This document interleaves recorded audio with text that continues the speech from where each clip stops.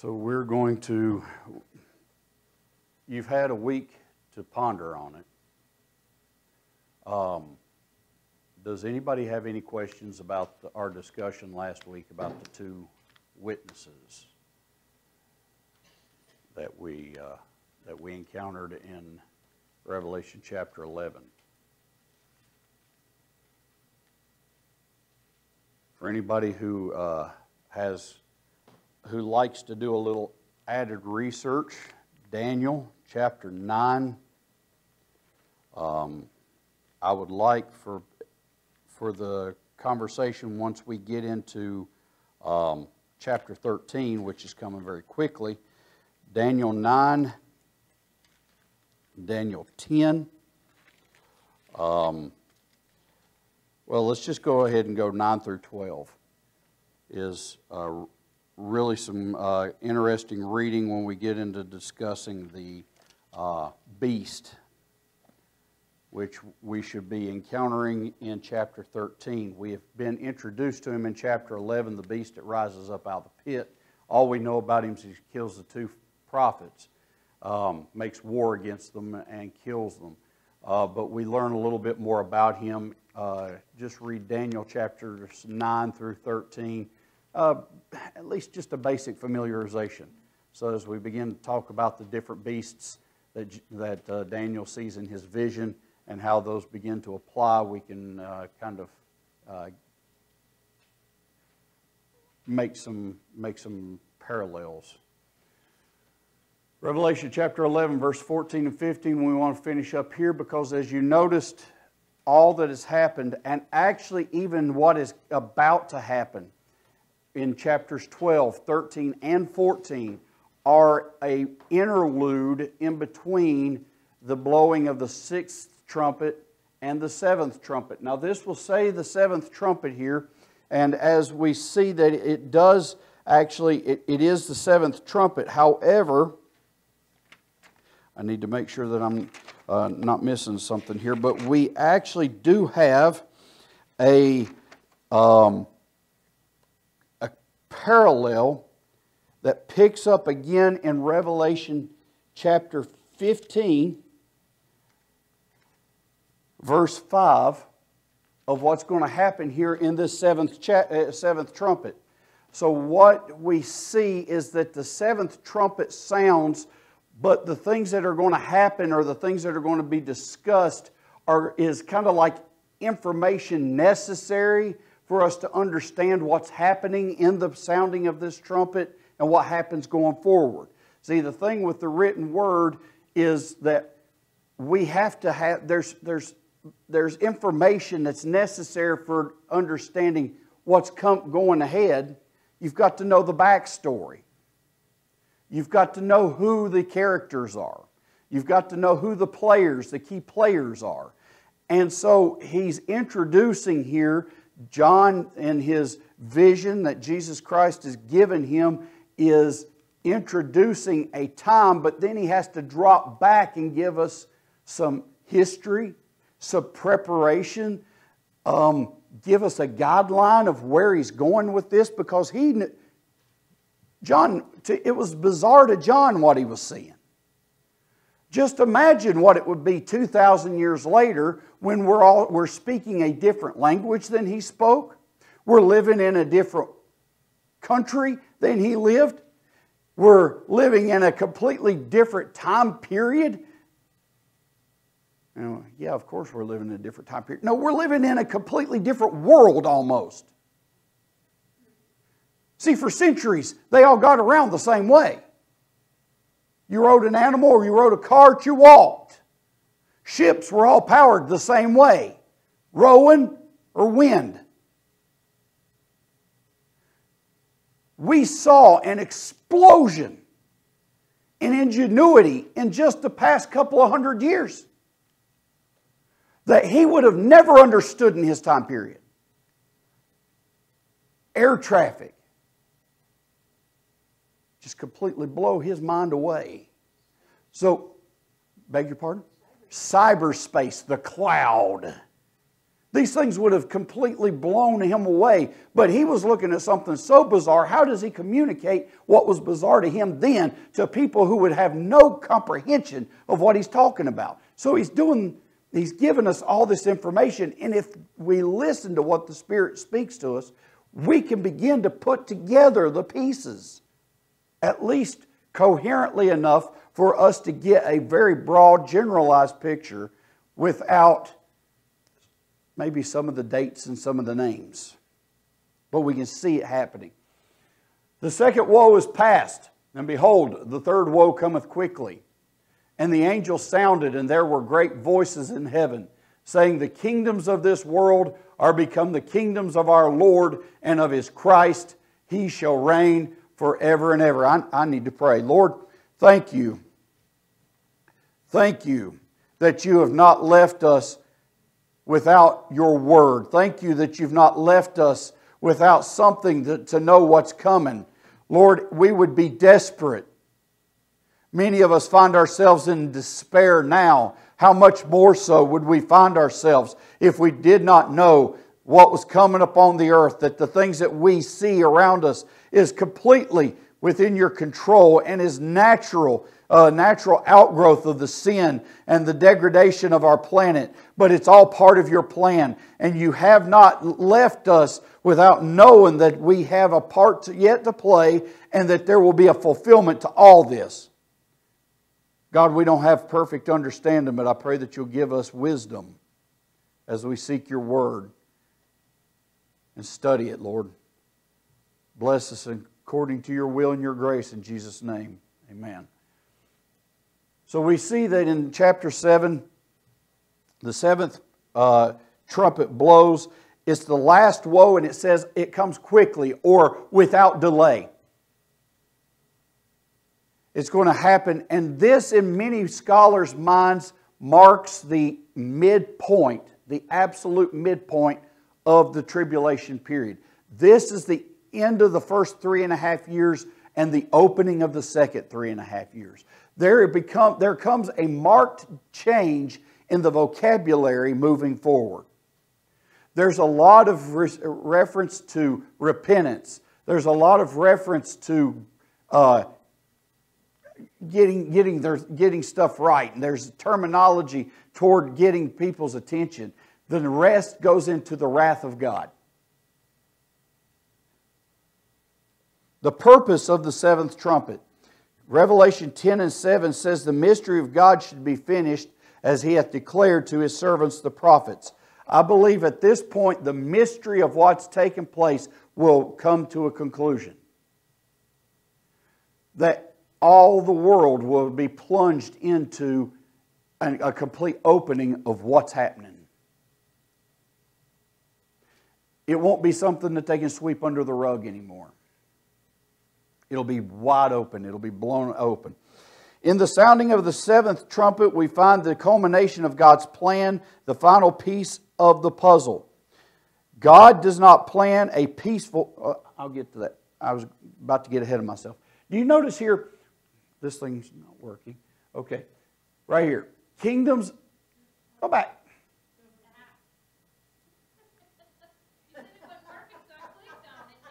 Don't make me laser beam you. Right here. The kingdoms of this world are become the kingdoms of our Lord. Now there's a couple of references here. First of all, Jesus is taken when He is basically forced into the wilderness, driven by the Spirit into the wilderness to be tempted of the devil. The Bible says He goes through 3 temptations. I'm sure He went through more, but there were 3 named ones. Satan buffets Him in 3 different places. One, he knows he's hungry, so he tells him, make stones into bread. Second, he knows he's unknown. He knows he's got a message he wants to proclaim, and people aren't listening. not the way they should. That's the way we are today. And I'll tell you something. I believe that a lot of men who had a good message and had a good intention for what they had to say fell for this temptation of Satan to cast themselves off the pinnacle of the temple and let the Lord lift them up and they thought that that would get the world's attention, but what it did was it sold themselves in compromise to the devil. They didn't start out that way, but they finished out that way because the devil got into their mind and said, you can rise from obscurity and you can get your message out there if you will just do what I tell you to do. When people, they think, well, I'm just following I'm utilizing what the world has to offer. Let me tell you something. The Bible has shown us what the world has to offer. And it is not for the glory of God. Only God's way works. We cannot use the world's way and accomplish the glory of God. And the third one was that Satan took Jesus into an exceeding high mountain and he showed him all the kingdoms of the world in a time. I believe that means that it was almost like a projector, and across the heavens was displayed the glories of the empires and the kingdoms, not only of Jesus' time, but every time before and every time since. And he showed him all these things and said, I will give you these if you'll fall down and worship me. Now that is to assume that they were Satan's to give, and at the time they were. We were given those kingdoms through Adam and Eve.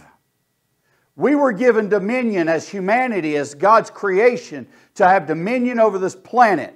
By submitting to the serpent and the deception in the garden, man relinquished his superiority and his dominance of this planet and gave it over into the hands of evil, into the hand of Satan. Satan has been running the kingdoms of this world ever since. People do not like to hear this because we pick our sides and we like our favorites, but even the best of our presidents and our Congress people are playing into the hands of the devil. Whether they're on the fast track or the slow boat, we're all on a collision course with Armageddon. And each one of our leaders, why do they need our prayer so desperately? Because if there's a hint of godliness in them, they're playing Satan's game. They need us to cover them and support them. But many have, from the King James time, have reevaluated this line, and it's not plural. It is singular. As they translated this from the Greek into the English, they come up, that's not the kingdoms of this earth. Let me tell you something. There's no difference between Washington and Moscow. Beijing, Taiwan, London, they're all the same. They're not multiple kingdoms. We see in terms of boundaries. We see in terms of nationalities and sovereign states. But the devil does not. It is one earthly global kingdom. And he is the emperor, the monarch, sitting on the throne of this world, and he controls it all.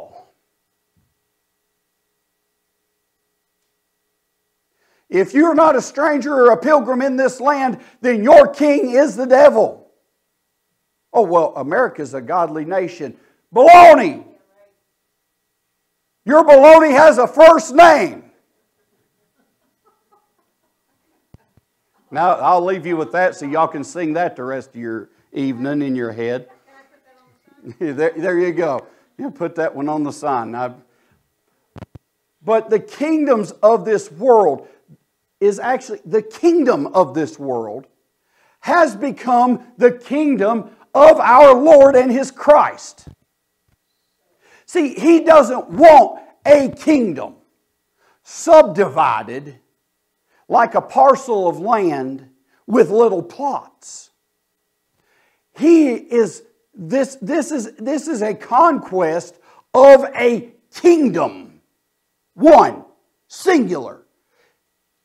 And when people think about it, most of us have allegoricized.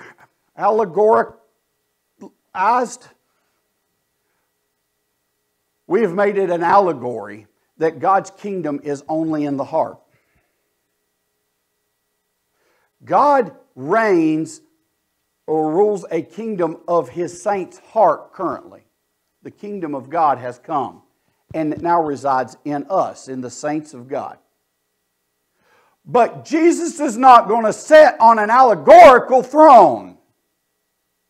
It is not an allegorical kingdom that He desires to establish. It is a physical, material. Everybody says, well, it's all spiritual. And they want to make...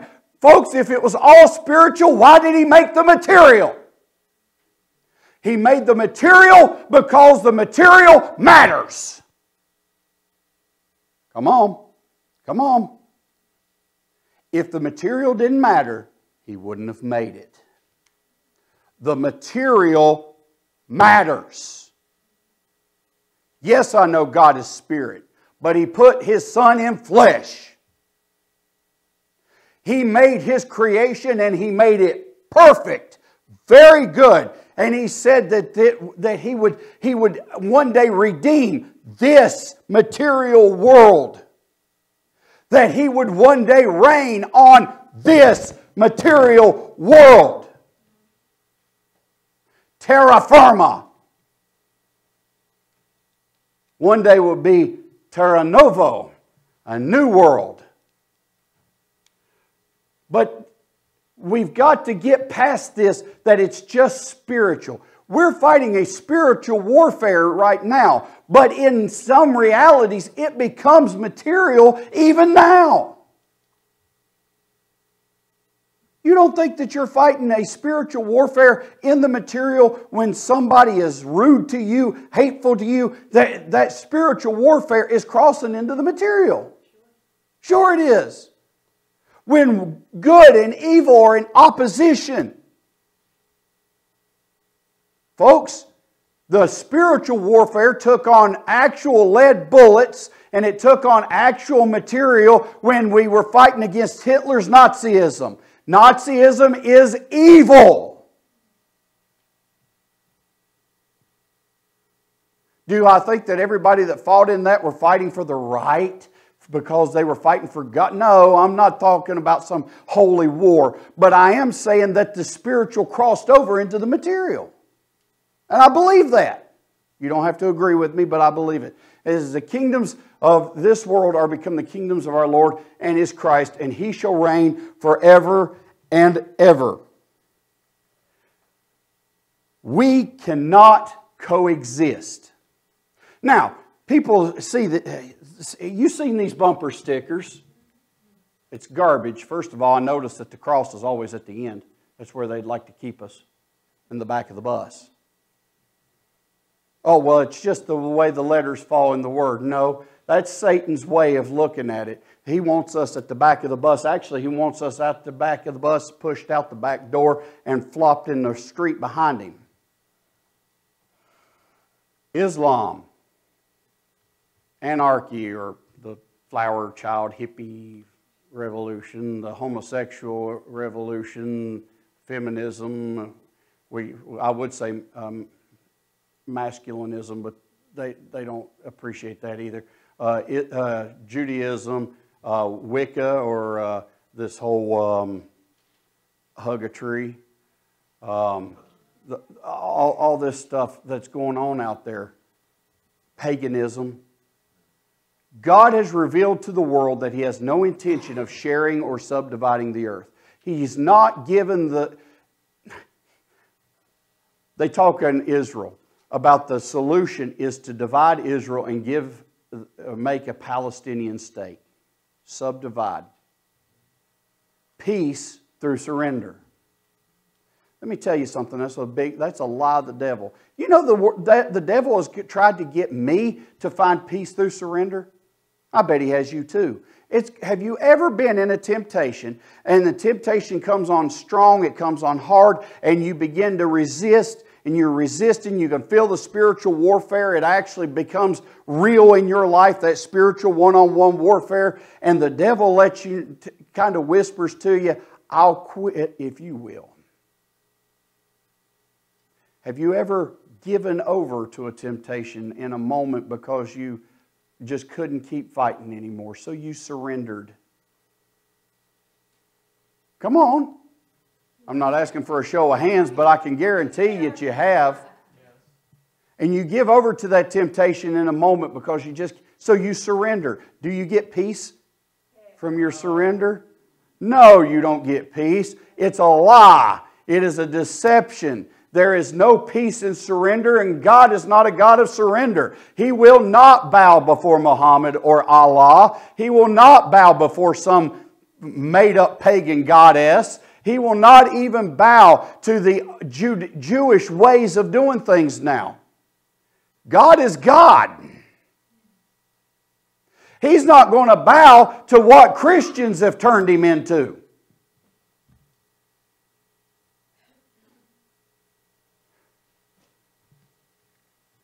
He will lay claim to all the kingdoms of the world and He will reign over them. He will rule this planet. It may seem insignificant. I've heard a bunch of these scientists and scholars and all these people. What in the world would God have any interest in one insignificant planet in a giant cosmos of millions and maybe billions of planets and trillions of stars? Why would God have any interest in this one? They forget that the rest of it was made for us. He put us on this planet and He did all these things to show His glory to us. What makes this, what I see is the awe and the majesty of the cosmos is so, and why are we so interested in the insignificance of out there when what we've got is right here? The entire universe was made to reflect His glory to His creation, to us. It is all informative to the. It is also informative to the Christian. We will not become equal with God. He will be our God, and we shall be His people. He alone will reign. There's people who get a weird, kind of warped notion that they're going to become like little mini gods. We will not. Yes, sir. Oh.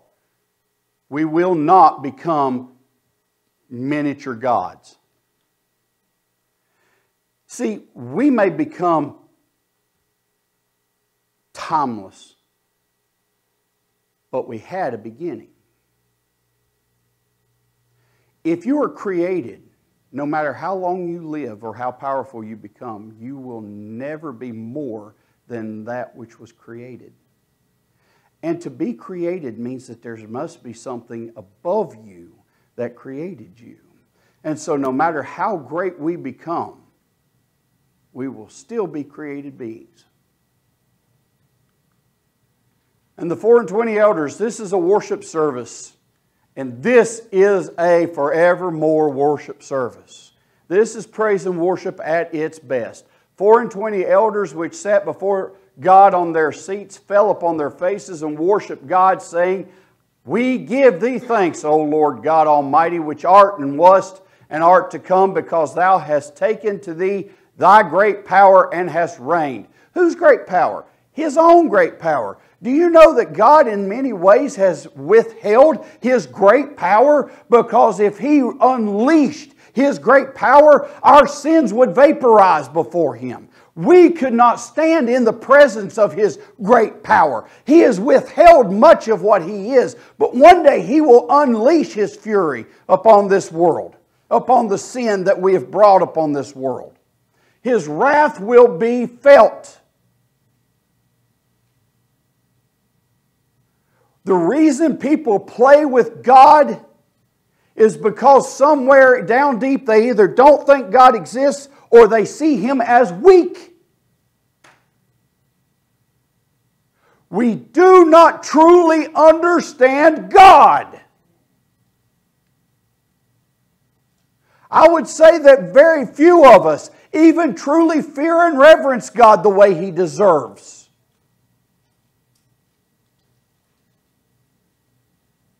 The nations were angry. Where does this, can anybody remember what that sounds like? It's in the Psalms. Psalm chapter 2. Why does the heathen rage? You remember that? Why, and the people imagine a vain thing. It says the nations were angry, and thy wrath is come. Do you see the change here? Before it was, there were words of hope, and there were words of toward repentance. And now it says, thy wrath has come.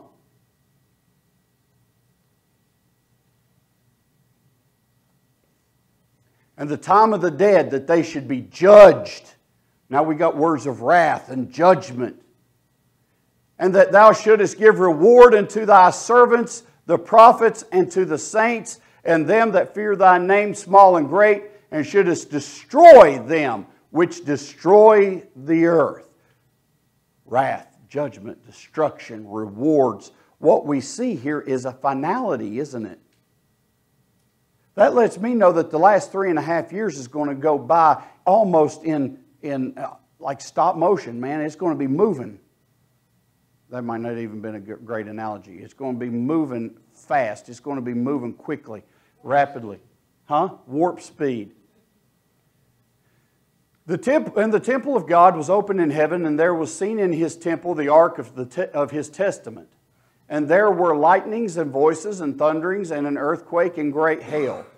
Now, Hebrews chapter 9, actually chapter 8 and chapter 9, in the book of Hebrews, the writer begins to describe that the things that were on the earth, the tabernacle first and the instruments which were in it, and then when Solomon actually constructed the temple and the instruments that were in it, they were nothing more than a shadow or a type of what was seen in heaven.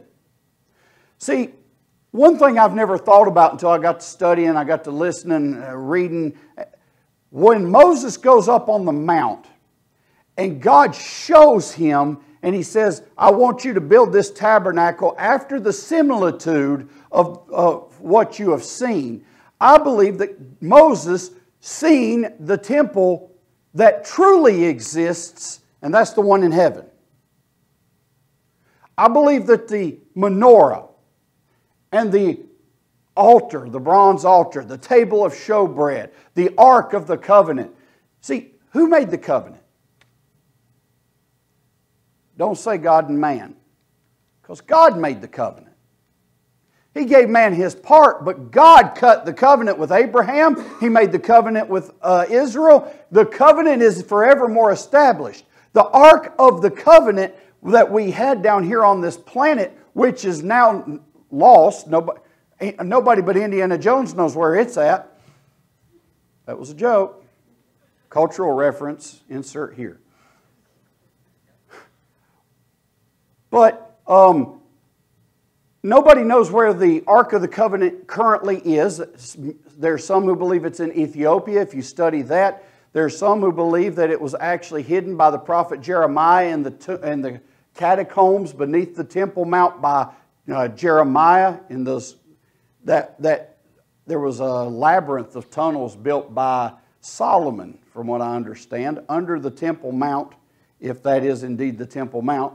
And so nobody's really sure where the ark is. We do know from the Scripture that over a periods of time, the things that were placed in the ark. Anybody name what was in the ark? There's 3 things placed in the ark: staff, manna, and the commandments. The staff. Y'all did it collectively. Congratulations. There was a golden pot of manna. There was Aaron's rod that budded and produced almonds. And then there was the tables or the the stone tables of the testimony or the Ten Commandments were actually placed in it. We know that throughout time that the contents of the ark were lost. And then finally the ark itself was lost. But the Bible says that the temple of God was open in heaven. Now this is also reflected in chapter 15. That the temple is open in heaven. That gives me the reason, if it was already open in chapter 11, and then it's open again in chapter 15, why note it? Was it reclosed?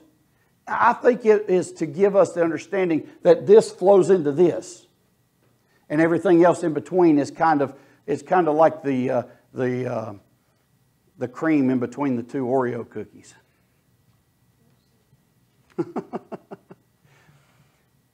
And there were lightnings and voices and thunderings and an earthquake and great hail. I believe that one of the great things about this statement is that God, His side of the covenant, His side of the testament, still endures. We lost ours. We broke ours. We misplaced ours. But He kept His. Yes. But an earthquake in heaven, I don't see heaven as a terrestrial place. Well, I looked at that as not in heaven. The temple was open in heaven. And they were seen in His temple the ark of His testament.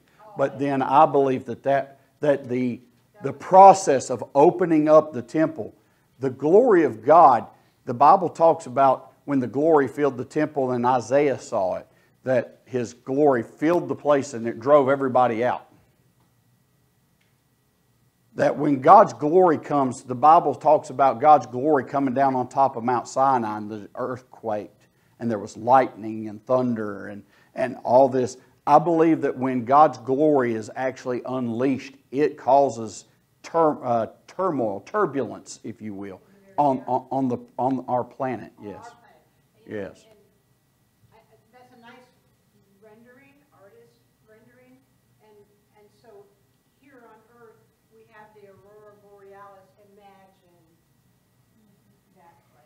Oh yeah, absolutely. Well, you imagine the majesty and grandeur of the world that we have now. Beautiful places, beautiful places.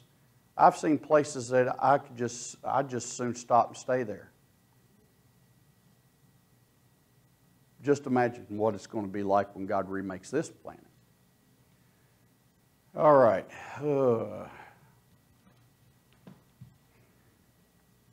Chapter 12, we get into a different type of discussion. Chapter 12 is basically an overview. It is an overview. At one point, I did a lesson very similar to this, and I called it Christmas in the Stars. And I actually based it upon Revelation chapter 12 because it tells basically the Christmas story. But it tells it in highly symbolic terms, and it tells it not in the detail of the literalness of Christ coming and being born of Mary, but it tells it in a broader sense. Because the incarnation impacts more than just, it was more than baby Jesus. Okay?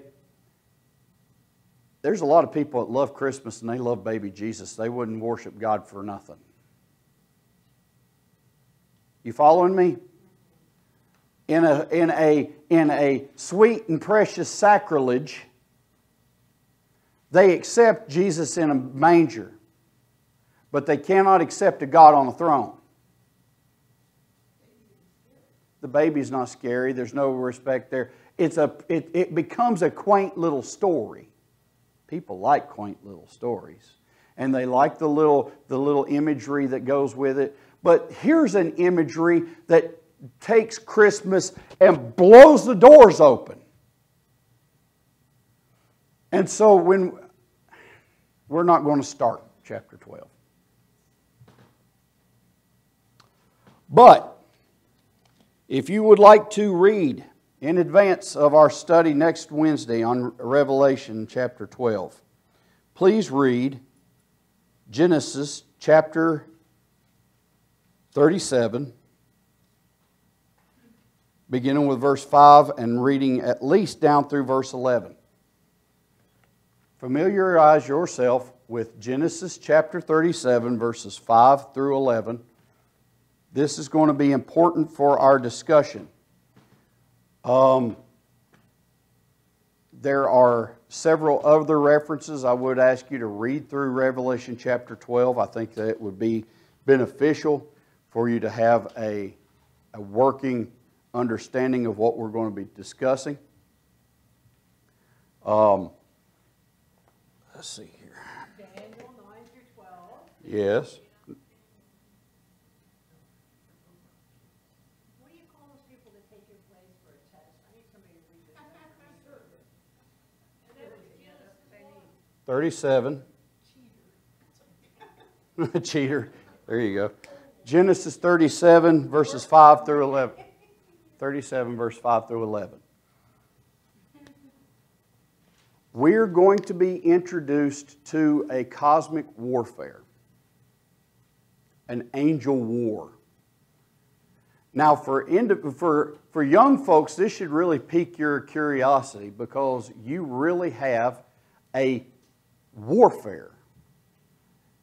And people go, that sounds so much like, some kind of science fiction or something. It sounds so supernatural. It is supernatural.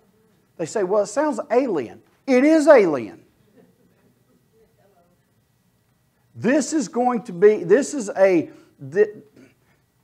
people cringe from this kind of topic because it sounds so otherworldly. But what we find is that we have an ant's understanding. Not like an aunt and uncle understanding. An ant, like an insect ant. Our world is so tiny by comparison to the reality that is around us. The reality that it is so much bigger than our comprehension. We have boiled our existence down to solid objects, to pleasures or pain. We've boiled our existence down to how does it impact me? To the degree that we cannot comprehend that there are other people in the world that have no comprehension of you. Who has not been in the situation where you've been in someone close to you has died? And here you are in the funeral procession. And you look out the window and you see people just going, they're going to the grocery store, they're going to Walmart, they're listening to the radio, they got their top down, their hair blowing in the breeze. They couldn't care less about the fact that you're hurting at this moment. And you want the world to stop because you're hurting. See, that is our reality. Do you see what I'm saying? Does that put too fine a point on it? I think it really opens us up to our own arrogance. But this world, there's things going on around us that we can't even begin to imagine. And when it's opened up and the people begin to see, I know that I hear people talk of what they're going to do when they get to heaven. I've heard songs about it. Boy, I'm going to run up and I'm going to go do this and I'm going to ask this question. And when we're ripped, and the Bible uses the term ripped, harpazoed, called up, snatched violently from this existence, and we end up in heaven. 1 minute you're on your way to work, and the next minute you're on your way to the marriage supper. I would like to say we'll worship, but we will be so completely shocked by what we're experiencing and encountering. Our mind will not know how to handle what we're seeing. Because it's never, I don't know. All I know is that we will go from one reality into a broader reality. I believe where our senses will be accosted by and assaulted by sensations that we've never experienced. We'll be in snap overload. You know what I mean? Colors that you've never seen. Sounds you've never heard. We're used to a pain somewhere, even the youngest of us. Can you imagine taking a step and your body says, that didn't hurt? And trust me, you ignore it right now, but your body will tell you, that didn't hurt. And before long, you'll be trying out legs that didn't work like this before. And you'll be trying out arms. And folks, I believe that we have no idea what we're going to be, what we're going to see. It's just, it's going to blow us away.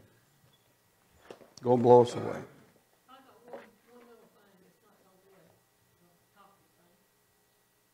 The ark that Aaron's rod thing, why didn't they use Moses? I wonder. Moses had the rod that reached out for the water. He was disobedient with it. It's interesting because the Bible actually says multiple times that Aaron stretched out the rod. That Aaron stretched out the rod. Whose rod was it? Was it Moses' rod? Was it Aaron's rod? We do know Aaron had a rod, and the reason that I believe that the reason Aaron's rod was put in is because it was a symbol of the priesthood. That was a challenge.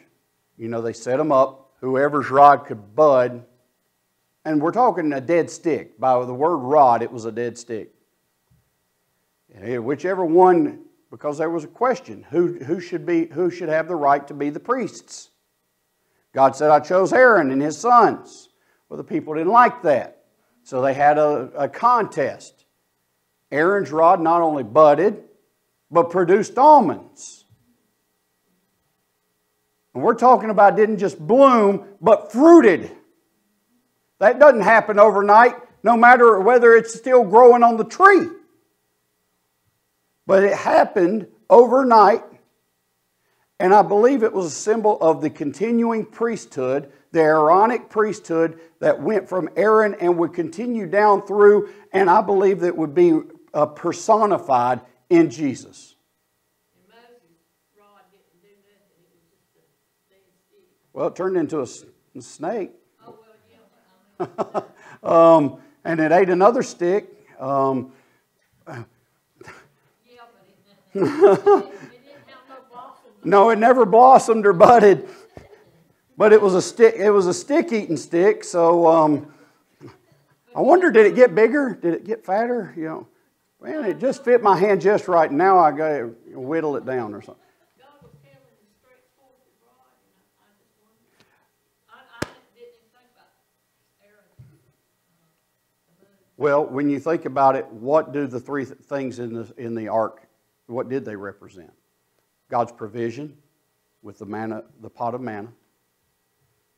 And then the sacrifices with Aaron's rod. It would have represented the sacrificial system or the birth of that religion, because they didn't have sacrifices and everything the way that they understood it before the law. And then the Ten Commandments, which represented God's expectations, the law that would be necessary. I believe that sacrifice, that sacrificial system was to point to the fact that God provided even though we couldn't fulfill the law. Well, my mind is satisfied. It all points us to Christ. Everything in the Old Testament points us to Christ. All right. So next Wednesday, if the Lord's willing and He tarries, and I would just as soon learn about this from heaven as anywhere else. Wouldn't you? I'd just as soon God say, oh, next week, chapter 12. And while we're all sitting around the table at the marriage supper, come on. Next Wednesday, we'll talk about Revelation chapter 12. Y'all up for it? You betcha, Lord. But until then, we'll keep studying as we can. And if the Lord tarries, we'll try Revelation chapter 12 next Wednesday. Any questions, comments, hymnals to throw? So I'll stand, will be dismissed. Thank you for your patience.